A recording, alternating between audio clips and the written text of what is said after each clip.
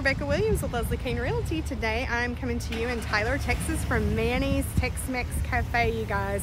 Manny's is here in Tyler on the corner of 5th Street and Beckham, and Manny's is a part of the El Charro family, and if you guys are all familiar with that, if you've been around Tyler for any length of time, they have this really cool outdoor patio. They have a full bar and the food is fantastic. On the patio, I didn't even realize I haven't been here.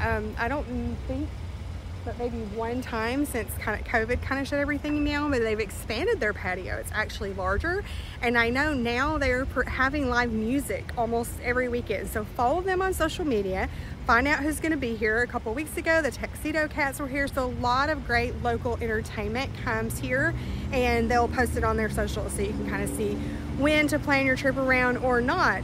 They will accommodate for large parties as well, and so and now that the patio is even larger than it was before, they've got plenty of room. So you guys call them, set it up, and come out here and check them out. It's a great place to eat and great fun, great entertainment, and great location. You guys have a good day.